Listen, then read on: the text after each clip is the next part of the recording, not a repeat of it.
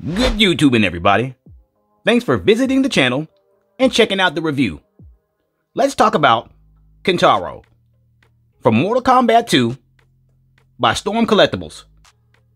What we're going to talk about is what we like about the figure and what we don't like about the figure.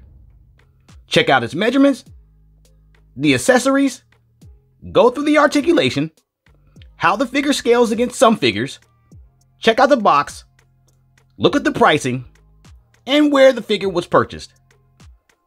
And at the end of the video, we have a few photos showing the figure in multiple poses with all of its accessories, just to add a little flair.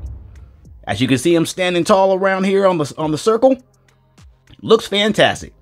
We know that when we get a little closer look, it's going to be a little different, or it might not be any different. But what we're going to do here is we're going to go ahead and take him off the stand and give him a measure and get a much detailed look on this figure to see what Storm Collectibles has done with him. Okay, here he stands tall. Breaking out the stick, it looks like he's going to be roughly sitting under 9 inches tall. And then you flip it over to the centimeter side. If he's right at 9 inches, he'll be roughly under 23 centimeters. That's where he's at. That's where he's standing. And that's what we're working with today. Okay, so let's go ahead and scale him up with a few other figures. Let's check him out with Motaro here. Okay, pretty big figure here, nice size. And let's go ahead and give him a little bit of some reptile, just to have that smaller figure in there with the two big ones. And there they are, scaled up, looking good. They all three look good. But I tell you, that Kintaro back there, that's a fine looking character. Okay, so let's go ahead and check out his accessories, because he has plenty, quite a lot. First, I'm going to start off with his fireball. You got the fireball there. Nice. It's a two-piece fireball here. It comes apart. There you go. And it goes back in. I think that's for lighting reasons. You can put some kind of light in there and have that fireball real shiny. Also, it has a stand that comes with it, and it sits inside the hole here. Great addition on that. So we're going to start off with the heads first. That's what I wanted to check out. Let's go ahead with the mean mug. Got your mean mug head there, looking mad. Looked like somebody took something from him. Hey, did you? No, I didn't, Kintaro. But yeah, that's a great looking mask. You got his ears there. Good paint work. Not too bad, not cheap. Sculpt's good. Look at those eyes there, painted well, just like an old dragon. And then you got his teeth, and they look great, looking great. And it's on the ball point, as you can see there. Nicely done. On the other head, he has an open mouth, same head, same paintwork, ears on the ball joint. His mouth is just open, and you can see the fangs of his teeth. I thought that looked pretty good too. Not bad. Good job, Storm Collectibles. Get a little closer look there. Nice, nice. Okay, so we can either look at the hands that are open and the hands that are balled up. So let's go with the open hands. It looks like we're going on for his right hand here. One of his right hands, here's an open look. Good detail, got the vein works, got the nails right there, the polish. Good stuff, good stuff. And here you go for the other right hand. There you are. Looking good.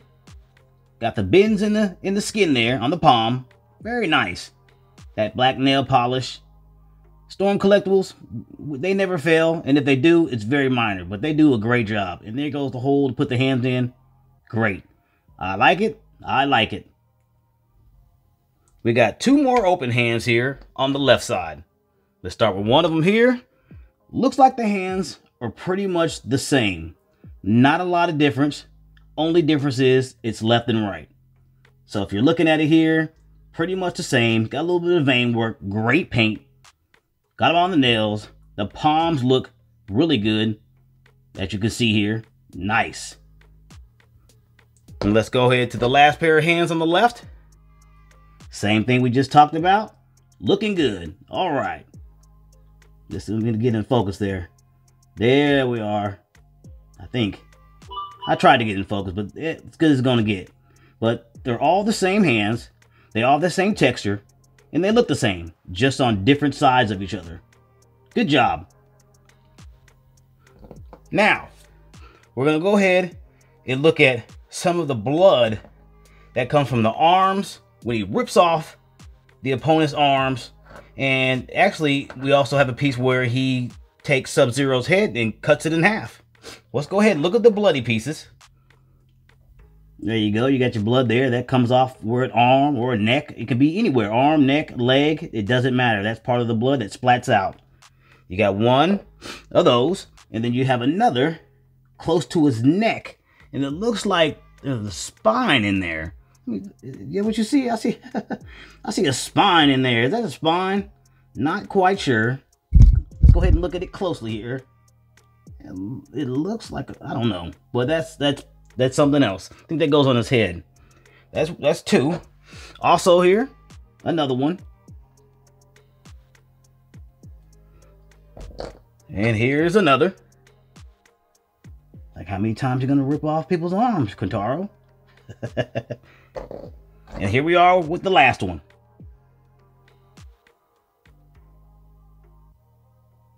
All right. And then I'm gonna go ahead and show you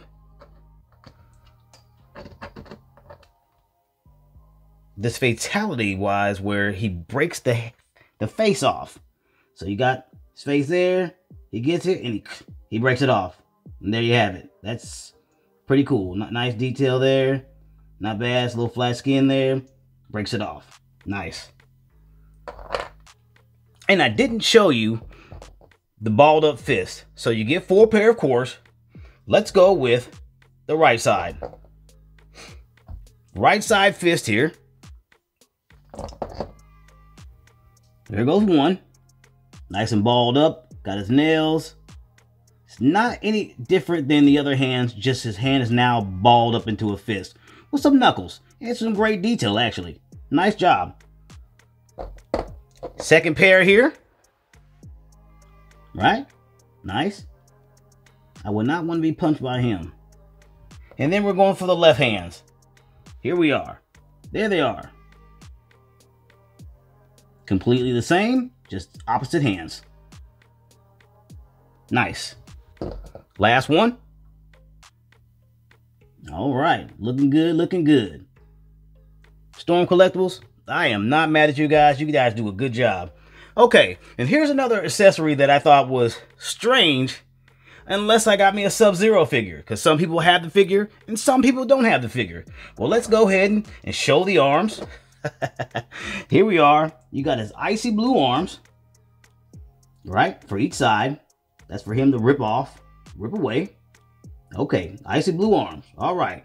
And the funny thing about all this is there's so many different hands in this. I mean, hands for days. Why are there so many blue hands for this here?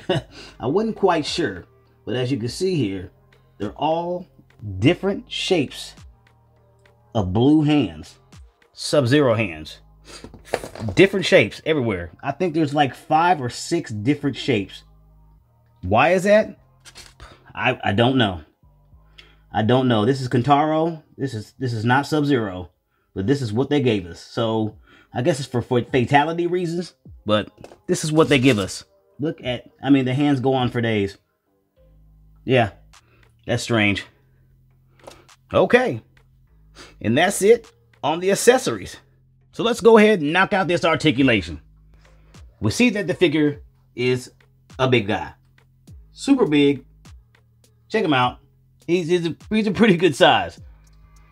We're going to go ahead and start on the top here. I want to look at the head. Look at the swivel on the head here. Let's go ahead and swivel him around. All right. That's good. I think let's go ahead and take it off. Yes, that's on a ball point there. You see? That's on a ball point. Looking good. And it, like I said, it goes all the way around, down, up, sideways, whatnot. Everything's great on the head movement. I'm pretty impressed. Turn around to the back here. All right, the paint work is pretty good. He's got that more of an orangish color paint on his back.